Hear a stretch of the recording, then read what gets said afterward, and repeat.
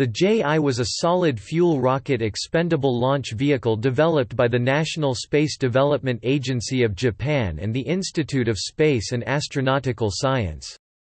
In an attempt to reduce development costs, it used the solid rocket booster from the H-2 as the first stage, and the upper stages of the M3SII. It flew only once, in 1996, in a partial configuration, to launch the demonstrator HyFlex. The vehicle never flew in the final orbital capability configuration, which should have launched the OICETS satellite. OICETS was launched on a Russian DNEPR rocket instead.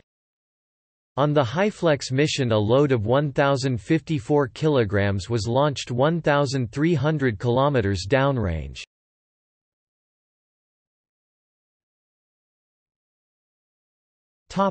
See also: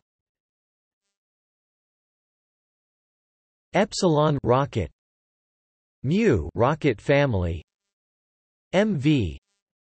Comparison of orbital launchers families.